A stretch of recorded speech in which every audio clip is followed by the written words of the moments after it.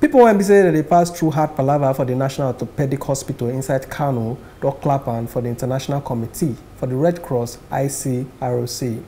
As they help them to live normal life again, ICRC when say they collabo with the management of the hospital, give artificial hand and leg them to the people when say that they pass hard palava, when say they need what oyibo they call prosthetic devices.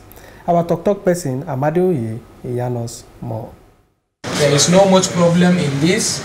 An examination of an amputated victim at the National Orthopedic Hospital in Kano. Measurement, you can measure, it depends with the length. With the ongoing military campaign in the northeast, the hospital has seen an influx of victims without limbs, almost 5 on a weekly basis. Through a partnership with the International Committee for the Red Cross ICRC, the hospital management says it can now manage the influx of patients needing requests for limbs to help them live a normal life. Individuals with disabilities have been presenting themselves to this hospital since 1959 up to date.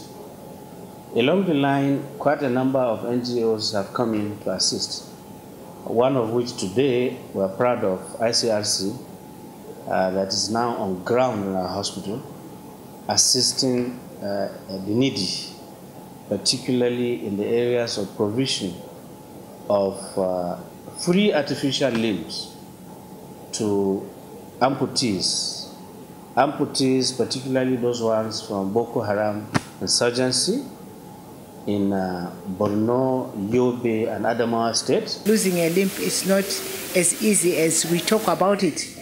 If you encounter someone who has lost a limb, it's like everything for him is done or for her is done. He cannot do the basic activities of life. But after rehabilitation, people are able to go back to work, people are able to go back to school, people are able to go back and do their normal daily activities. The partnership sees artificial prosthetic devices manufactured to feed the exact needs of patients via modern technology. ICRC uses what we call polypropylene technology to make the artificial limbs which we are producing here in Kano. So we have this plastic, we heat it in this oven. As you can see, we have the plastic in the oven and it will get soft.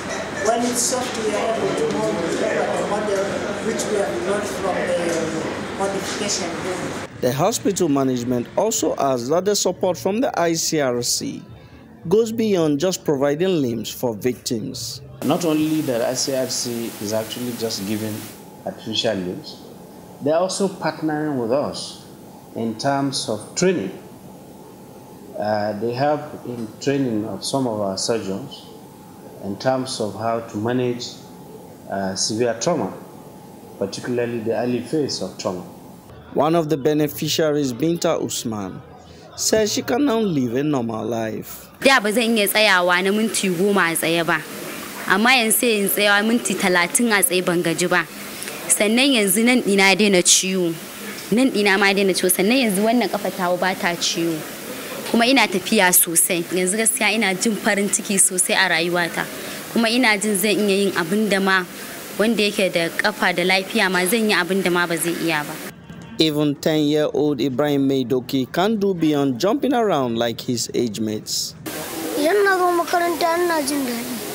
Victims like Binta Usman and Ibrahim Maidoki are among those who have benefited from this partnership. They commend the ICRC and the National Orthopedic Hospital, Kano, for their gesture of goodwill.